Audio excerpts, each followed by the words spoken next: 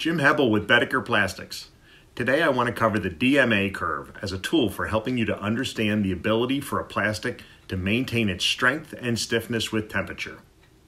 In past videos I covered the heat deflection temperature, the continuous use temperature of a plastic, both as ways to understand the temperature limitations of a polymer material.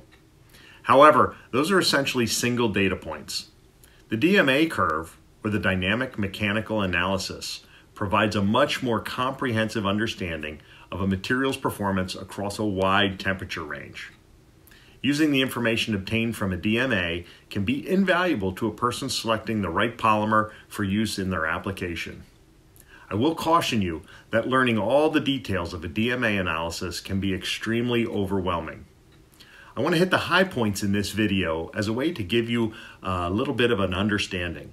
But one can gain a much deeper understanding if they wish to dive in deeper and do some of their own additional research.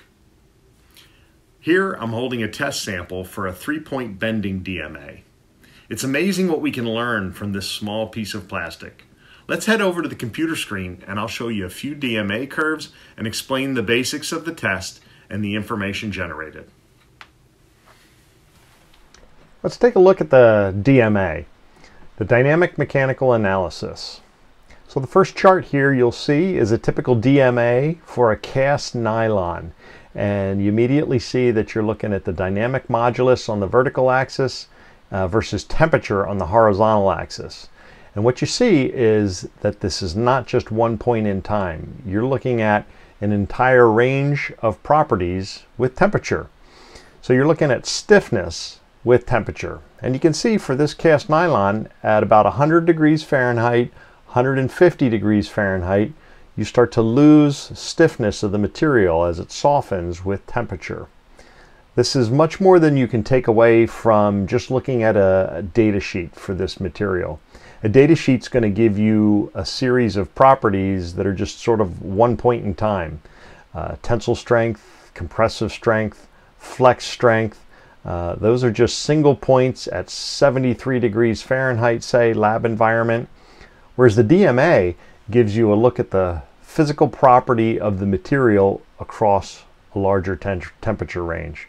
So it can give you some very valuable information and a bit more of an insight to the performance of the material. So what is the DMA? How is it used? It's a test that's used to characterize materials. And specifically, it characterizes the behavior of a polymer. It's used to study the viscoelastic behavior of polymers. What does that mean? Basically means that polymers, depending on temperature, can behave differently.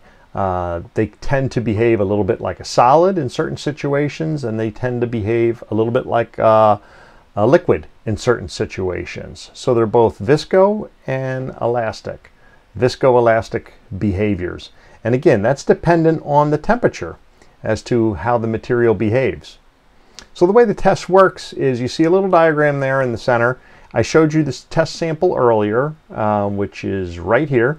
And we use a 3-point bending test, typically for thermoplastic materials, where you hold the material on the ends and you apply the load in the center, which is an oscillating load or a sinusoidal load.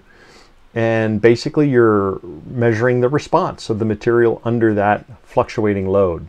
And the response is the strain that you're measuring. And you get a whole lot of information, which you see on the slide here. But I'm not going to go into detail on all that, but you can imagine with this dynamic test, you're getting a lot of information. For comparison, you can see this is a typical ASTM Type 1 test bar, tensile bar. And so you can see the size of that compared to the size of this test bar that's used for the DMA test. And again, the DMA test that we typically refer to for thermoplastic materials, oftentimes the 3-point bending test is used. But you can see there's several different types of tests, methods for DMA. There's methods like the shear, the dual cantilever, the single cantilever, the compression. There's many different types. But the 3-point bending is, as I said, the most common for thermoplastic materials. And as I said, as you apply that load to the center of the test bar, there's variables that come into play, and one of those variables is the temperature inside the chamber is varied. So you can measure the resulting curve performance of the material with temperature change. Now, the way the test actually looks, the first little diagram here shows you the stress that's being applied in the sinusoidal nature. So you're getting some deformation with that stress. The responsive strain is then plotted as well. And what's interesting is the DMA looks at that difference between the stress being applied and the resulting strain. And they look to see if they're in phase or not. There's a resulting phase angle or a phase shift. And depending on the nature of the polymer, depending on the temperature, depending on the time, that phase angle will move. And that'll give you some insight as to what's happening with the stiffness of the material with temperature. Here's an example of a couple different scenarios. You can have a phase angle of 0 degrees. So the strain or the response is right in line with the load that's being applied. And that's a purely elastic response. That's the response of a typical solid. You apply a load, you get a response. You take the load away and the material rebounds. So it's got recoverable deformation. You can have a phase angle of 90 degrees, okay, and that type of response is a purely viscous response. That's the response of a material that behaves like water, like a liquid. You put a load on a liquid and the liquid simply moves. It doesn't come back, so it experiences permanent deformation. The beauty of a polymer, again, depending on temperature, you can have an elastic response and you can have a response which is more viscous, hence the viscoelastic response. So you have varying phase angles anywhere between 0 and 90 degrees depending on the conditions, and those conditions oftentimes meaning temperature and time as well. Now, when you run this test and you put this plastic under that oscillating load, this is the type of raw data that you basically get. It might look something like this. And you'll have a stiffness curve or modulus curve. Right here, the storage modulus, the blue curve, that's the curve that's showing you the elastic response for that particular test. And then you also get a stiffness curve or a modulus curve for the viscous component. So those two definitions, the storage modulus is the blue line, and that's your elastic modulus. And then you have the loss modulus, which is your viscous modulus. And sometimes you see them referred to as E prime or E double prime. And again, without going into too much detail on the definition of those, essentially what you're seeing is the stiffness of the material, and you're seeing the stiffness of the material start to drop off with temperature. Now that phase angle that I talked about, the phase angle is simply a ratio between those two modulus curves. So it's a measurement of how soft the material is getting, if you will, the material's ability to dampen vibration. And what you see is the ratio as those two curves start to intersect with one another, those two modulus curves, your tan delta curve peaks. Okay, your tan delta gets at the highest point, and at that highest point, that's the glass transition temperature of the material. In effect, it's the point at which the material has become soft enough that it's very flexible and rubbery, if you will. And you can take all this raw data, and it looks a bit confusing, but essentially you can boil it down into a simple DMA curve showing the overall stiffness of the material with temperature. And as you see the material start to get soft and rubbery, you go from that room temperature, glassy, solid, rigid stage. You enter that glass transition where the material starts to soften such that the material, the polymer starts to be able to move. and that's where you get that softening of the material until you hit the rubbery plateau. At the rubbery plateau, that's where you enter the area of permanent deformation. And that's very time dependent as well. So not just associated with temperature, but it's temperature and time under load. At this point, the material is now experiencing permanent deformation in those situations.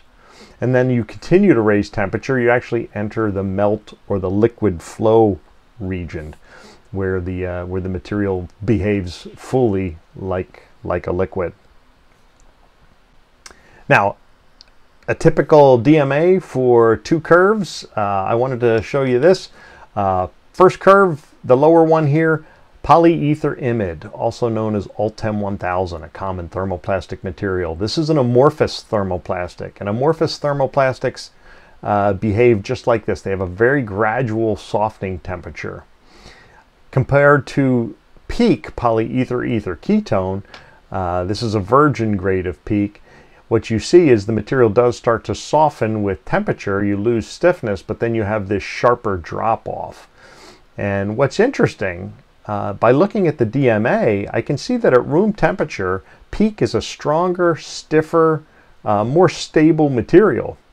However, as temperature increases, in the higher temperature regions, actually Polyether Imid has higher stiffness and in turn higher strength and better stability actually in that little bit higher temperature range. So you can see quickly how you can almost fingerprint the performance of the material with temperature just by simply looking at the DMA. Another curve that I wanted to show is just the effect of putting glass fiber into the material. This is the DMA curves for a virgin PEEK material with no fillers compared to the DMA for a 30% carbon fiber filled material. And you can see with the fiber filler in there holding the polymer together, you get much higher stiffness. And again, in turn, you can interpret that to mean you're going to have higher strength, you're going to have more stability with temperature. The polymer, the base polymer still starts to yield at about the same temperature, but you maintain a higher level of stiffness because the fibers help hold that polymer together. So certainly interesting that we can get that kind of information from a DMA. So as far as the DMA goes, I just love it because it's just a great reference tool. It's a dynamic reference tool, and it gives you a snapshot or a fingerprint of the performance of a material across that wide temperature range. So certainly a handy tool. Thanks for tuning in to this brief overview of the DMA curve. Be sure to ask your plastic supplier to provide you DMA data, which will help you choose the right material for your application. Thanks for watching. Contact us with your plastic or composite sheet, rod, tube, or custom profile requirements. Give us a call. Quotes are free. We look forward to hearing from you.